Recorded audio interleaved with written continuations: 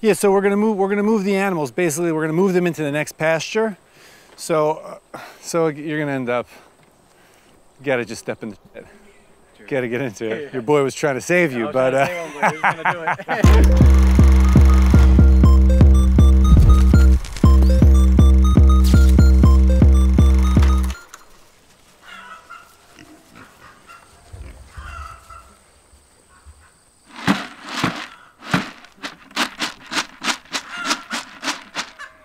I'm Dan Colen. I'm an artist. I'm from New Jersey. Grew up across the George Washington Bridge. Grew up skating in the city. By the time I got to be around 19 or 20, I met IRAK. And, you know, I spent those years with this very kind of close-knit group of people, with Colen and Dash Snow and Ryan McGinley. You know, we were incredibly fortunate, you know, and I've been all over the world.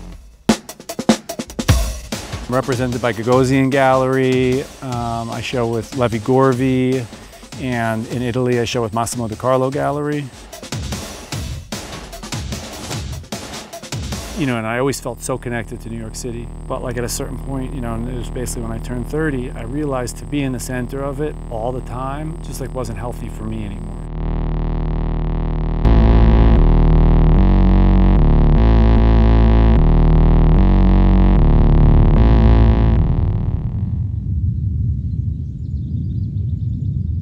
A lot of things happened also, you know, a lot of my close friends died.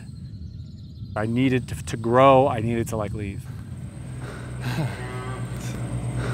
Yeah, see, these little sheep escaped actually.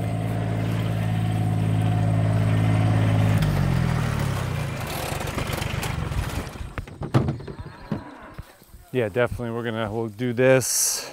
We'll move these guys, it's pretty fun, you know, they'll all kind of start running, following us.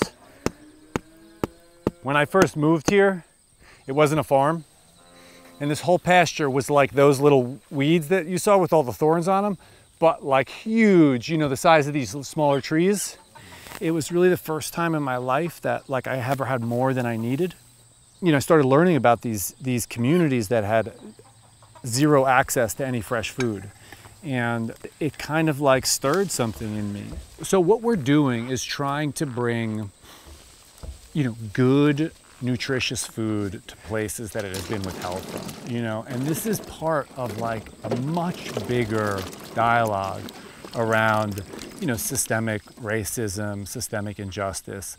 All of our food goes into communities with little to no access to fresh food.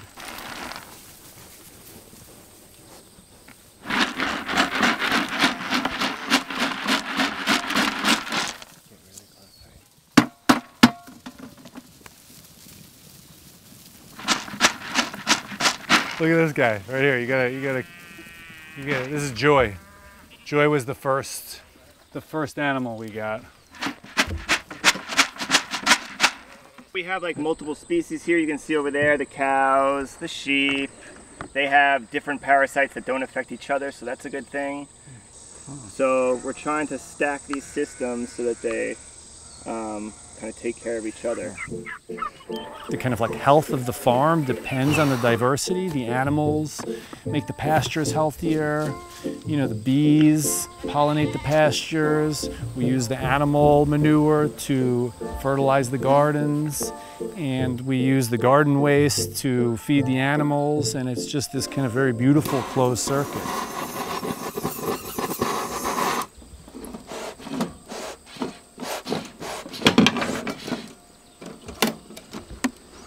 When you start to smell bananas, that's when they're getting agitated, the pheromone that they release when there's like a intruder.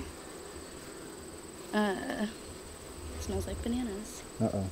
Organic produce and pasture-raised livestock is only accessible to like a privileged few, you know.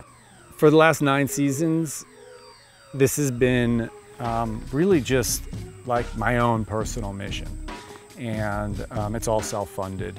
What I realize on this land is that like it has to be bigger than Sky High Farm. It has to be bigger than me. It has to be bigger than the team I work with here.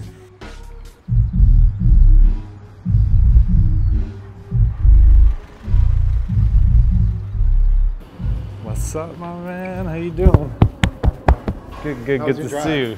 It was cool. Yeah. It was cool. Early morning. Yeah. someone from your side to come in and like work with me, it's really tremendous, you know. And then also under Dover Street Market, post the Supreme work, you know, what I understood was like, how can we create this new idea of philanthropy, right? Because for me, my idea of philanthropy was like, you know, you make $1 billion and then you give away like $1 million, right? But I'm like, when the fuck am I ever gonna make $1 billion? You know, like, we can start small. I know that we share like so much inspiration and background, and a lot of the same kind of things have kind of propelled us forward, same generation. And as I'm doing this, I just realize more and more just like kind of how powerful of a platform fashion is, or clothing, and streetwear in particular. I've said this a lot of times, like, the era of the cool guy is dead. You know what I mean? Like, the era of the big ego is dead. When you propose this idea of you want to start bringing food down to the city, I was like, all right, boom, let's bring it to Queens. So you want to unpack them at 12, you said? Yeah, just that way they stay. Yeah.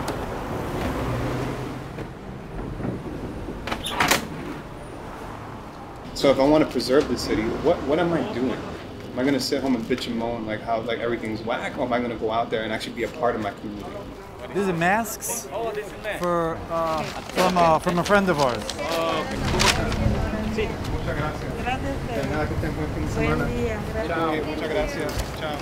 Doors are opening up for us, and it's really on us like to take the lead. So many times I've seen something I've wanted to address. I've seen something that inspired me to take an action that I don't take an action because I don't feel like I know enough about it. You know, I don't feel like I have the experience that's necessary to tackle the problem.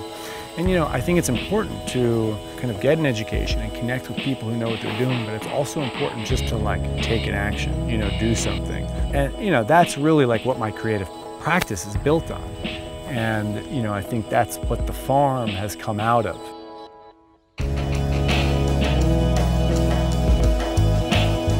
I don't really know how to explain it exactly, but like, you know, I could say this. In a way, I see this as the most creative thing I've done in the last 10 years.